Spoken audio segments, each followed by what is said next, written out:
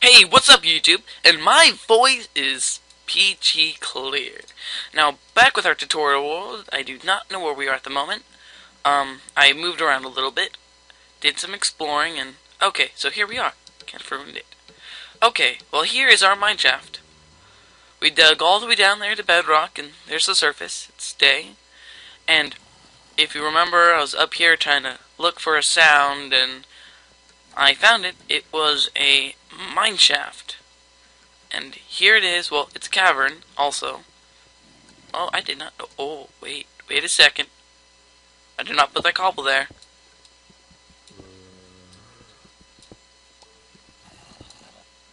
Did I? No, I didn't. Oh, well, this is nice. This is a dungeon. A skeleton dungeon. As you can kind of see, there is that little fiery box. That is a spawner.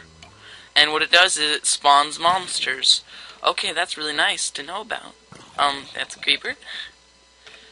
And so, the spawner just spawns, and in these dungeons there's mossy cobblestone, which you can kind of see. Here, oh my goodness. That little jerk. Okay.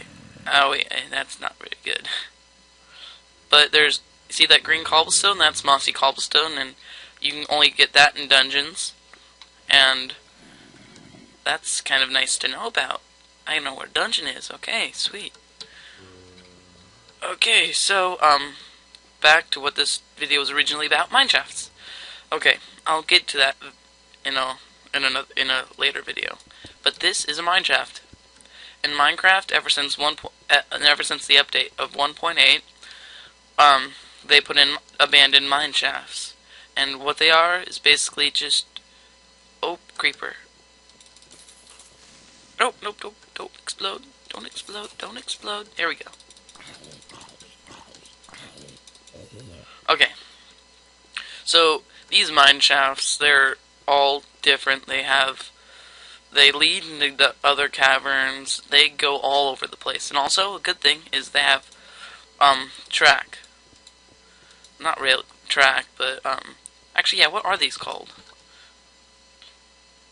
Okay, rail. So they're just called rails. So they come with rails. And they go on for a long time. And they usually have ores in them. Well, that's kind of weird. Light glitching out. Let's put that torch back. There we go. That was weird. And so they have a few parts, like they have these parts where there's these 4 pillars supporting, I guess. You don't really need support in Minecraft though. And right here, where you have their supports and there's rails, lots of different things.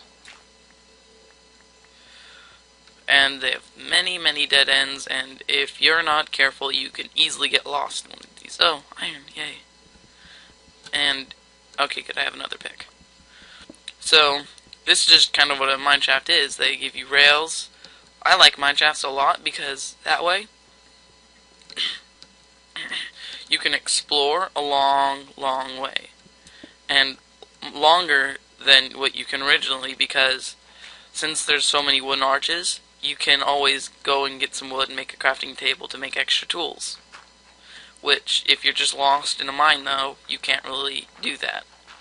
If you're lost in the mine, you're kind of screwed, especially if you don't have a pick.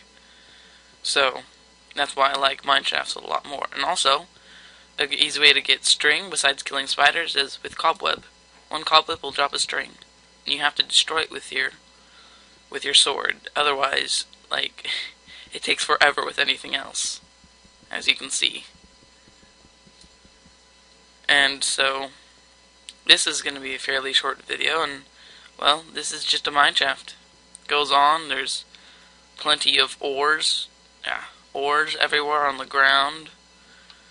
There's so much lag.